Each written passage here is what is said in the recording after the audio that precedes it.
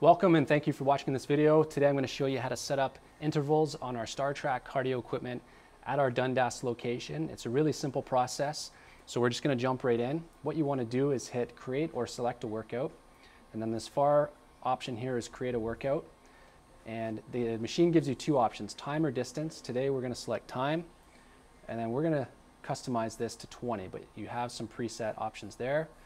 And then because we're on the treadmill, it's going to give you the option to increase your max speed and your max incline. Now, if you're on a bike, or elliptical, it would say max resistance. So that's what you would choose there. So what I'm going to do is I'm going to increase my periods of work every other minute, right here up to my max level of 10. So that would be a bit of a run.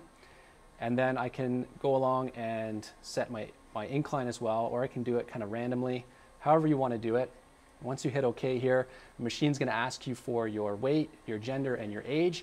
This will more accurately measure how many calories you're burning.